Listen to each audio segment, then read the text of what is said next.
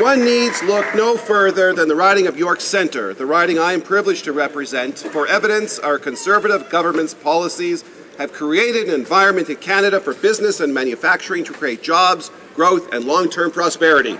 Bombardier, the single largest employer in the GTA, whose airplane manufacturing plant is located in Downsview Park, has reached an agreement with WestJet to supply 20 Q400 planes for WestJet's newly created regional carrier, with an option for an additional 25 aircraft. WestJet Chief Executive Greg Saretsky said, quote, "The Q400 won out because it flies fast, it can fly longer range, and we get more people on the aircraft," end of quote. I am proud to represent a riding that demonstrates the quality of Canadian innovation and manufacturing. This is just one example of the benefits our government's policies are having on creating jobs, growth, and long-term prosperity.